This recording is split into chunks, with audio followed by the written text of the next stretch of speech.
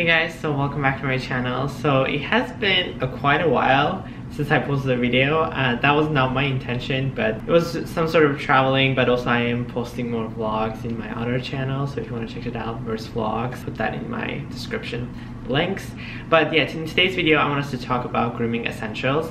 So I have done a bunch of videos related to like nighttime routine, morning routine, just manscaping and everything. I feel like grooming is also one of the ones that I think it's important and it gets updated on a regular basis, so I thought it's better to make another video talking about my grooming essentials that I use on a regular basis these days for myself. So yeah, let's get started.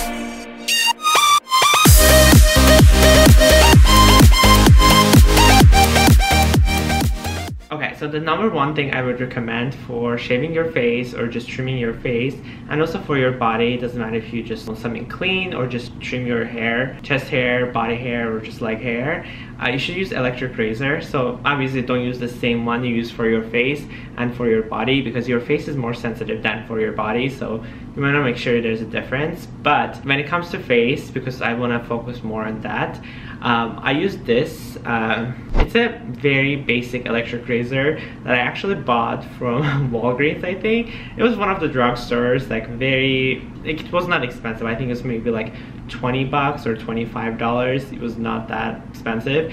And I had been using this, I mean, for like maybe 4 years or 5 years. This has been like my ride or die trimmer for my face.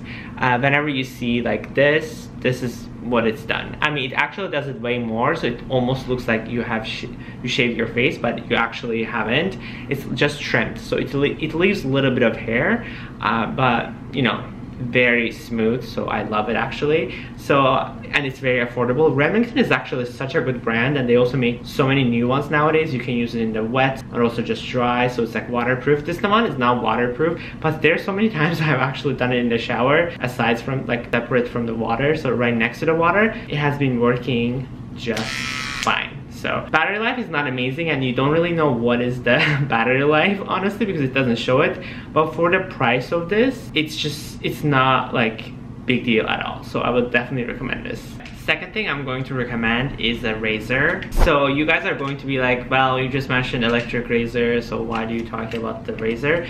So for razor, I mostly use it for specific purposes. So that's why I feel like it's kind of like you need to use both things to get the best results you want. Because let's be honest, as a guy, like not every day you want your face clean, like clean shaved. Not every day you want your face trimmed. There are days that you want that, there are days that you don't want that. Like, it really ups to you, and you want to take the advantage of what style you want to do.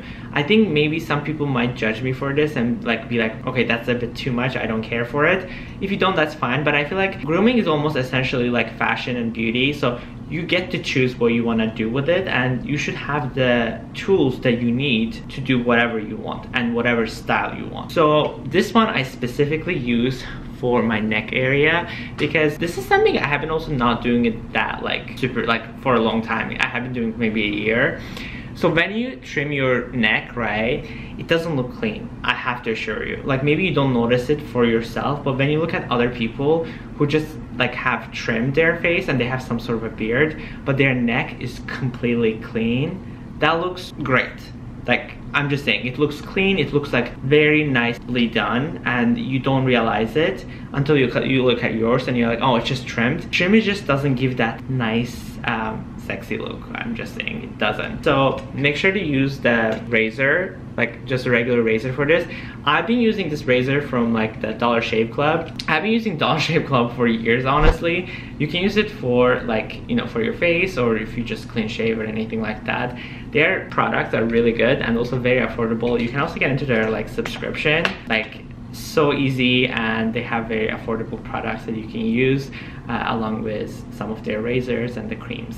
Okay, third thing that I'm going to talk about, this one's actually related to what we just talked about, the shaving cream. So the reason I'm actually talking about the shaving cream is like sometimes people think that like this is unnecessary, and there have been times in my life that like I just use just water, or there are times I have also used soap. At least I'm talking about from my experience, that like I get like rash or bumps, like from razor bumps from the razor. Doesn't matter if I'm using this or this, like the regular razor, not the electric one. I get that, but actually shaving cream has definitely made a difference for me.